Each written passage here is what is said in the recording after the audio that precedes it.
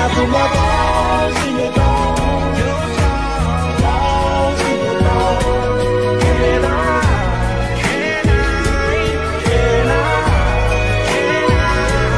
Can I put my balls in your jaw, balls in your jaw.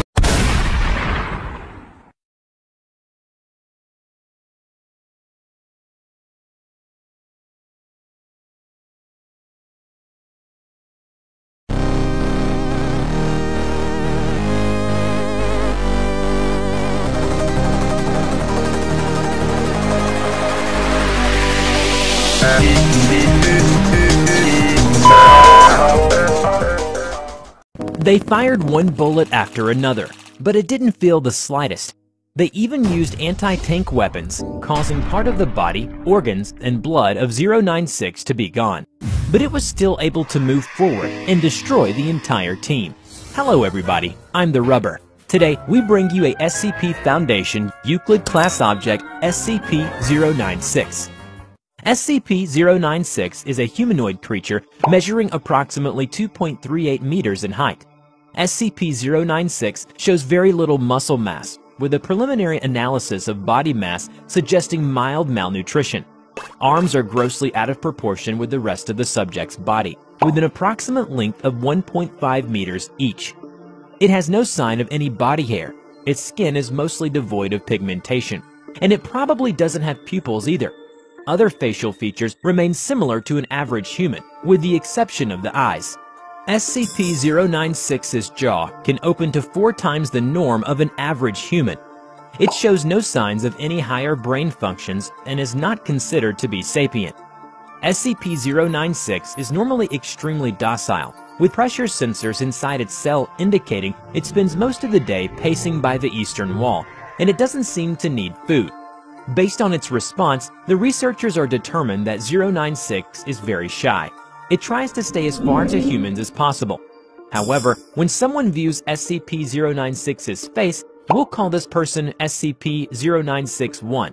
Whether it be directly, via video recording, or even a photograph, it will enter a stage of considerable emotional distress. SCP-096 will cover its face with its hands and begin screaming, crying, and babbling incoherently. Approximately 1 to 2 minutes after the viewing, SCP-096 will begin running towards SCP-096-1. It moves at 35 kilometers an hour and seems to depend on distance from SCP-096-1. If it is very far away, it will be able to run very fast. The actual position of SCP-096-1 does not seem to affect SCP-096's response. It seems to have an innate sense of SCP-096-1's location.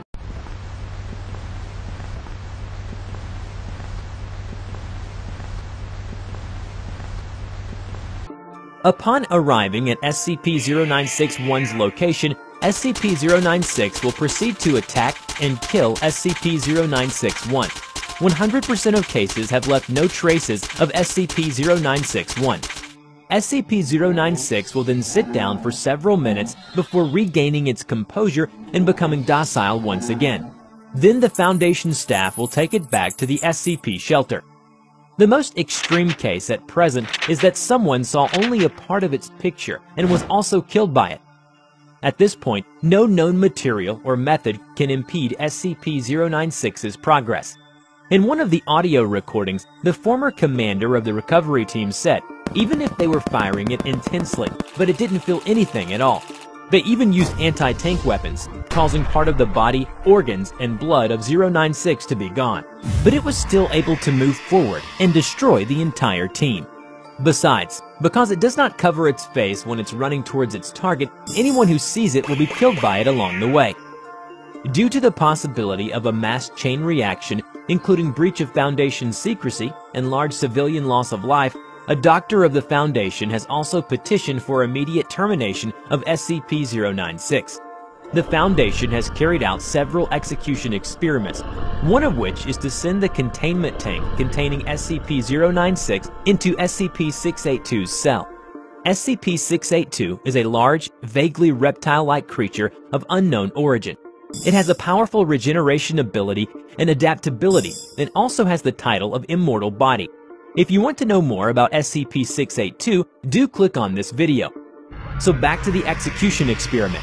The screams of the two entities continue for 27 hours, at which point the noise abruptly stops. Sonar-based video feeds reveal SCP-096 severely wounded and huddled in the southwest corner, apparently upset. Feed shows SCP-682 on the north end of the room, approximately 85% of its initial mass absent. Further attempts to expose SCP-096 to SCP-682 cause it to turn away from 682, jumping in place while clawing at its face and screaming. Because 096 will only attack when people see its face, so the Foundation has long housed it in an airtight steel cube. There are to be absolutely no video surveillance or optical tools of any kind inside SCP-096's cell. Any and all photos, videos, or recordings of SCP-096's likeness are strictly forbidden. But it's said that an abstract painting or its cartoon image is not prohibited because it won't stimulate the emotional distress reaction of 096.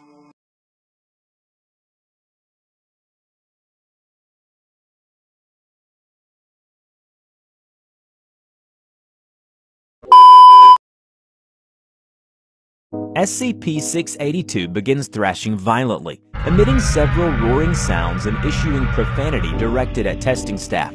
Finally, 682 breaks containment, attack against several agents, staff, and researchers, resulting in 11 deaths and 86 injuries.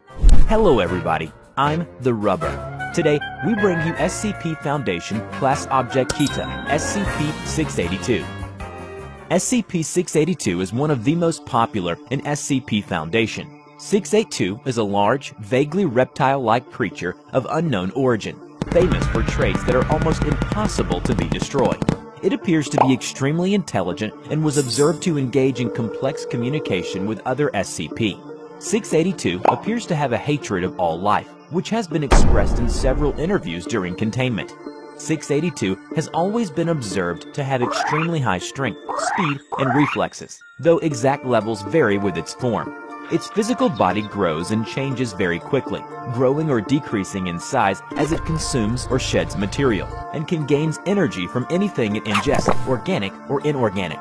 682's regenerative capabilities and resilience are staggering, and it has been seen moving and speaking with its body 87% destroyed or rotted.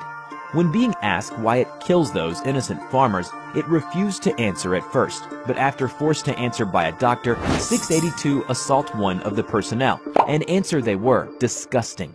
Due to the highly aggressive, adaptive, and intelligent nature of 682, termination testing has been ordered by Foundation. The only problem is, the number of termination testing have been conducted close to 100, yet none of them have been success. Among the many execution records, the most classic of which is the attempt to use SCP-409 on 682. 409 is a very dangerous quartz crystal. Any objects coming in contact with 409 will begin to crystallize after 3 hours. After complete crystallization, the object will bursting into thousands of fragments with great force. Upon exposure, 682's crystallization begins. It shows signs of extreme pain and begins having seizures, but the crystallization stops at 62% conversion with unknown reason. Its crystallized area explodes, causing massive physical trauma to 682. 1 hour later, 682 recovers from exposure, despite the loss of limbs and organs. It begins regeneration, stating that it will attempt to kill and consume all staff involved in this event.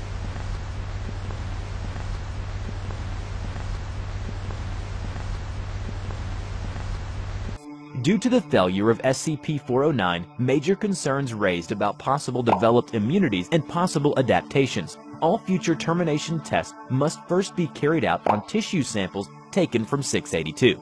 In another termination testing, 682 quickly presses against the wall farthest from SCP-173, staring at it the entire time. SCP-173 cannot move while within a direct line of sight. Then once the line of sight is broken, it will move in high speed and attack by snapping the neck of the victim.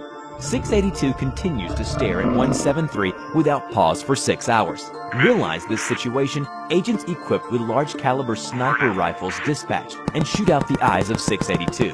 After resuming observation, 682 is shown to be on the floor, with several injuries around its head, neck, and legs. it rapidly regenerates from damage and moves to a different wall, developing several sets of eyes on various parts of its body, many covered by thick, clear caps of armored carapace. 682 maintains observation of 173 for an additional 12 hours, despite additional efforts of agents and Foundation staff. At the end, Foundation staff have no other way but to end this testing.